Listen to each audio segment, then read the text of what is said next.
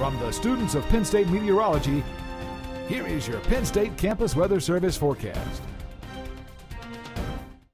Good afternoon, everyone, and happy Friday. I'm student meteorologist Matt Hoenig here with your CNET forecast. A live look over the golf courses here at Penn State shows we do have a very funky-looking sky out there. We're currently dodging some snow showers, and that's creating these beautiful skies over Center County. Currently in State College, we have a temperature of 32 degrees. Might even see a few flurries floating in the air right now, and we do have a wind out of the west around 15 miles per hour. That's making it feel like it's about 10 degrees colder than what the temperature actually is outside. So there's definitely a bite to the air as you step out the door this afternoon. A live look at the radar across our region shows an abundance of snow showers moving across our state. Zooming into Center County, we actually just did have a burst of snow move through Bellefonte in the last hour. That's now pushed well off to the east, but as we look off to our west, there's a lot more where that came from. A lot of snow showers out here, and while I think they won't be as widespread as by the time they get here, we will have to dodge those snow showers during the afternoon and evening hours. Temperatures across the region look like this. They're generally in the upper 20s to lower 30s, but it doesn't feel like that, believe me.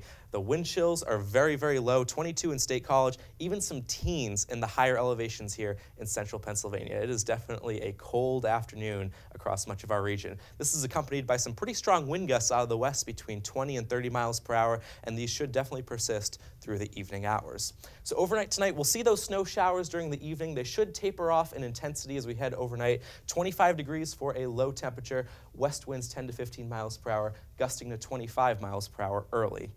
A look at our future satellite and radar shows the snow showers we have out there this evening will start to taper off overnight, so by dawn we'll just be left with some mostly cloudy skies. But in the afternoon, more snow showers start to appear in western Pennsylvania. By evening, they will be approaching the State College area, so there is a threat of more snow showers tomorrow afternoon.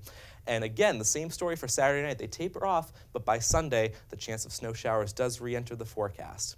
Now, by the end of this weekend, when all is said and done, here's a look at our official snowfall forecast. We could see maybe a dusting or a coating in the State College area, but as you head west, amounts really do increase. We could even see upwards of 5 to 8 inches across portions of the Laurel Highlands, and also 5 to 8 inches across portions of the Lake Erie region. And there could be some lake enhancement up here, so I think some places near Erie could see maybe upwards of a foot of snow by the end of this weekend.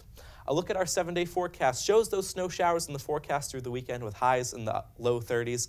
By Monday, we'll be seeing mostly cloudy skies, temperature of 28 degrees for a high, but those chances of snow showers do re-enter the forecast midweek as temperatures will be pretty seasonable in the mid-30s. Well, that's my latest forecast for now. Thanks so much for watching, and have a great weekend.